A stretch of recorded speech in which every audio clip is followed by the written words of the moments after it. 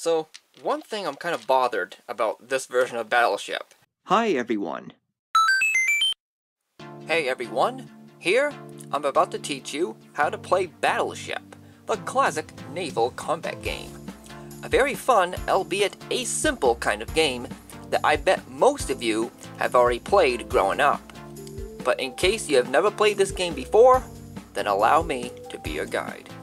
So I've already went ahead and did the assembly, as shown right here, such as I've already put the stickers on the laptop-shaped game boards, or whatever you want to call them. Is there a name for this, by the way? Battle cases. Okay, so they're called battle cases now that I know. So like I said, I've already went ahead and put this all together. The stickers are on there already and yada yada. So I'm only going to use one of these two for the demonstration. So I might as well set one of these over here. I think I open it on this side. Yep, I do. So this is what it looks like, and I'll try to get a little bit closer. Yep, that's good. So one thing I'm kind of bothered about this version of Battleship is that there's way too many pegs. According to the instructions, there are 168 white pegs and 84 red pegs. I think there's like 42 here and 84 here for red and white respectively, and then the other half are in the other battle case. But I think a more appropriate number would be maybe like 25 red and maybe, I'm gonna say 60 white. Because I do get it, there are 100 spaces on the grid.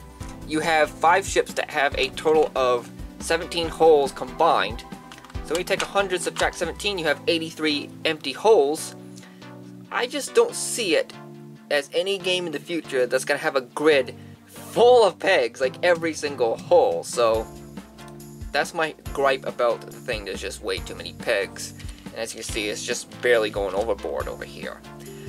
But in any case, this is the ocean grid right here, and this is what you see up here as the target grid. I'm not going to show it to you and move it, because if I did, everything will start falling out. So what you do is that your opponent's going to take their battle case and they're going to flip it, but with your battle case facing this way, your opponent is going to have his facing like this way. Like, I'm not going to demonstrate it because I'm not going to pull out or anything, but as if that you can't look at your opponent's grid, likewise your opponent cannot see your grid, so you're facing each other, if you get what I'm saying. So what you do is, you take your 5 ships, you spread them across the board like this to any spots that you want, make sure that they fit in the holes. Do not place your ships like outside the grid like this, and you cannot place them diagonally as well. So I don't remember all the names of the ships. They are shown right here somewhere on the instructions. Let's go over those right now. You have the carrier, which is 5 holes long, battleship with 4 holes, destroyer with 3 holes, submarine with 3 holes, and patrol boat with 2 holes. I'm dyslexic today. So once you and your opponent have placed your ships, decide who goes first, and then you and your opponent take turns marking a spot to see if you can hit your opponent's ships. The goal of the game is that you have to sink all 5 of your opponent's ships before your opponent does the same to you. So if on your opponent's turn, if they call a shot by the letter and number on the grid, for example, let's say F7. If you look here, F and 7, you connect them in an empty spot. What you do is you place a white peg right here and say miss. Your opponent's going to take a white peg then and put it up on their target grid where F7 is and put it up there. Now let's say if when your opponent's turn comes around again and they say C2, C and 2, hey, well, you know, there's a ship occupying that space. What you do is you take a red space, place it right here, and you say hit. Now, what the instructions says here kind of threw me off a little bit. According to the example, when you make a hit, or if your opponent, or if you declare a hit, whoever's turn it is, when you say hit, you also have to say what the ship is. When I played this growing up, I never did that. I never said what the ship was. And it even says it right here in the Salvo variant game. For more challenging Salvo game, don't announce which ships are hit. So contrary to what the actual instructions say about the original game, I think it's best that you don't call off the boats of what is hit. You keep it a secret. That way you keep your opponent thinking on what they need to do next and keep shooting around until the ship is sunk. Because if I say right now this is what? The Battleship?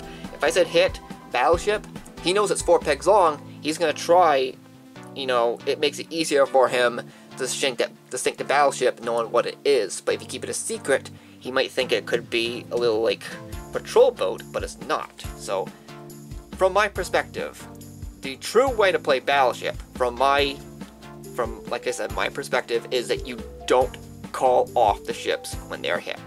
That is all. So like I said, you just keep taking turns over and over, placing white and red pegs as such, and whoever can sink all their opponent's ships first, before the opponent does the same, wins the game. Since I've already mentioned about the Salvo variant game shown in the instructions, I might as well teach you how to play that as well.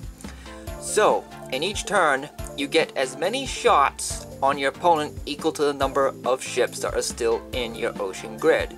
So in this case, when you start the game, you and your opponent each have 5 shots per turn until one of your ships sinks. So if I sink my opponent's ship first, so they only have 4 left, then they only have 4 shots per turn. So if one player has more ships left than their opponent, then it gets really dangerous for the opponent because they're having less shots. So yep, that's pretty much how Salvo works. Don't ever, and I mean ever, put all your boats in one spot, as in putting all your eggs in one basket. It is not good at all, and I'll show you why. Here's a good example. Let me get a little bit closer. So let's say you decide to put all your ships just like this, and your opponent fires at E6, which is right here. Boom. Then they go to D6. Uh-oh, it's a miss, so they go in the opposite direction. Then they go to F6, G6, they get to H6, and they're like, huh, I think I'm about to hit it, or destroy, or sink a carrier. So then they go to I6, and nothing still happens in their carrier. So they decide to go down to J6, and they miss. And as soon as they miss right here, and have a line like this, your opponent's going to have a big grin on their face, realizing that you just set your ships just like this. So all they gotta do now is just shoot all their missiles in like a square shape like this, hitting until they're all sunk. Well, once they figure out what you did, you have a limited amount of time to try to sink all of their ships, which chances are, it's not gonna happen. So do not do that at all costs. So I wish you all the best of luck on becoming the best Battleship player.